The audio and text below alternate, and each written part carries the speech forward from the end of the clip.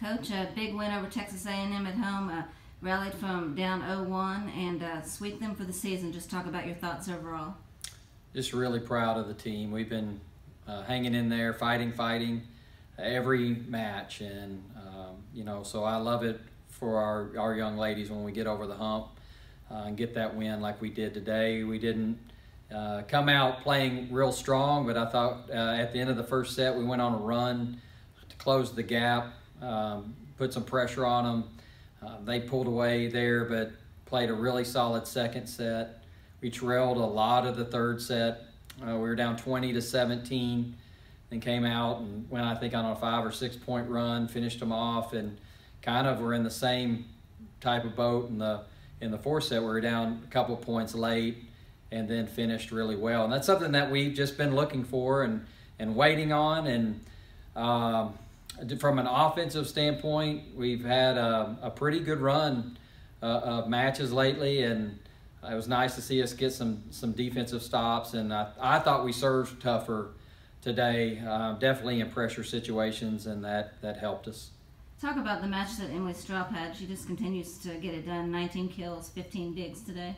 It's incredible. I mean, she had a great weekend. She was coming off playing really well at Georgia. We moved her into a little bit different spot in the lineup so that, maybe she could get a few more attempts, play 6 rotations in a little bit different way for us, and it paid off. And just she's a workhorse, and she's somebody that's just going to keep, like I said, this is going to be somebody that we can count on day in and day out.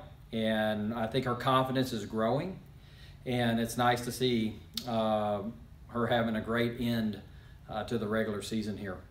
Obviously, you had to insert Nicole Purcell today as the libero, and talk about the job she did today. Just, and it was a last-minute kind of thing, due to an injury. And I thought she played really well, and I told her that before the match, that I know you're going to have a great match. Just play the way that you're capable of playing.